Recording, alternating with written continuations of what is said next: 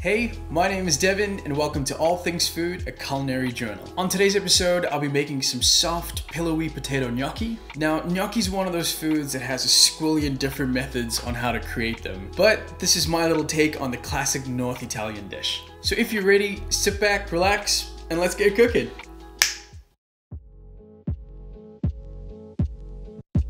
Let's start by filling a pot of cold water for our potatoes.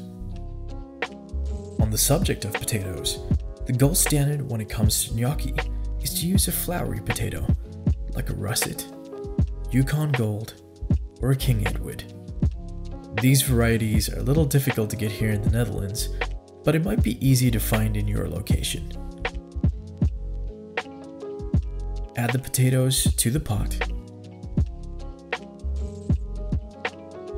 Season well with salt. And set the heat on high.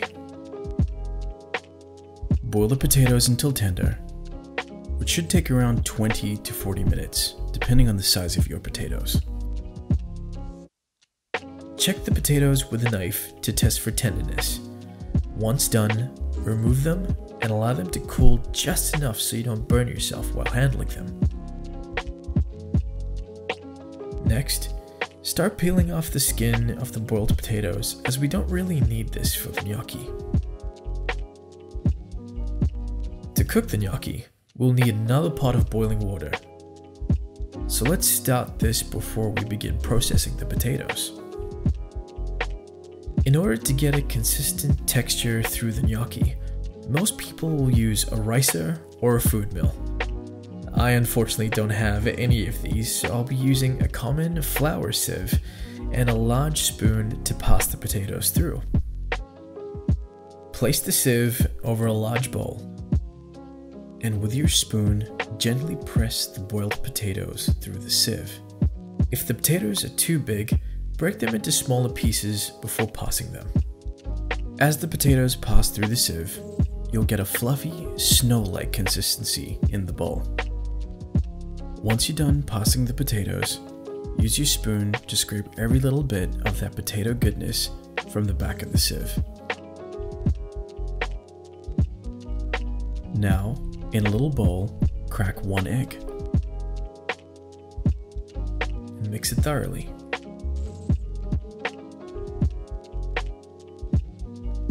Now add your beaten egg to the fluffy potatoes. Add 100 grams of flour, some salt, and some cracked black pepper. Use a fork to slowly combine all the ingredients evenly, making sure not to overwork the mixture. If the mixture seems too wet, sprinkle in just a little more flour. Lightly flour your work surface and empty out the fluffy potato mixture.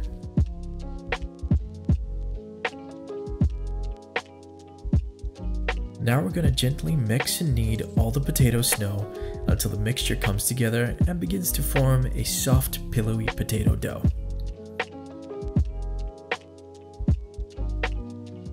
Using a knife, or in my case a dough scraper, slice a portion off the loaf.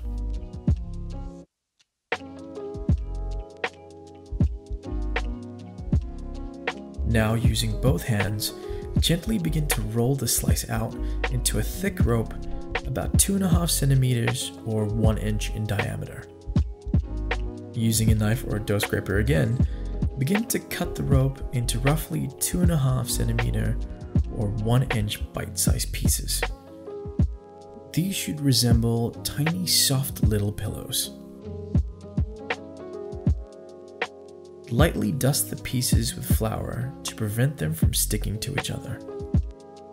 Set aside the lightly dusted pillows of goodness and continue the process with the rest of the dough. Once you've chopped up the gnocchi into pieces, they can be cooked straight away. But to add a little variety to your gnocchi, you can shape them by using a fork. To shape the gnocchi, use your thumb to lightly press and roll the pillow across the fork. This will add little ridges to your gnocchi as well as create a crevice which will capture any sauce or flavor that you might pair these with later. I'm gonna finish my gnocchi by lightly pan frying them with some sage and some garlic. Place a pan on a medium heat and drizzle in a generous amount of extra virgin olive oil. Now, let's throw in some roughly chopped sage and garlic. Take the shaped gnocchi and toss them in the boiling water that we prepared earlier and wait till they rise. They should only take about 10 to 15 seconds. Now, with a slotted spoon, remove the gnocchi. Drain them thoroughly and carefully place them in the pan with the sage and garlic. There will be some splattering, so just be super careful as you place them into the pan. Toss the gnocchi in the pan, making sure every little bit soaks up some of that beautiful sage and garlic goodness. When the gnocchi develops some crispy brown edges, hit it with a sprinkle of salt and some cracked black pepper, and give it one final toss before plating up. Carefully dish out your crispy gnocchi pillows on a warm plate, making sure to get some of those beautiful toasted sage and garlic bits right throughout your portion. Then, to finish the gnocchi, we're going to add some generous strokes of Grana Padano cheese. I prefer using this over Parmesan as it's a softer, more delicate flavored cheese that won't overpower the dish. I like to add a little squeeze of a lovely fresh lemon just to cut through the richness of the dish. And there you have it. Beautiful, handmade, crispy pillows of potato goodness. Make sure you give this recipe a try. Well, I hope you enjoyed that little food adventure. As always, I will be creating more videos in the weeks to come, so if you'd like to see more of me in my kitchen just cooking stuff, then please consider subscribing to this channel. Thanks again for watching All Things Food, and I will see you next time.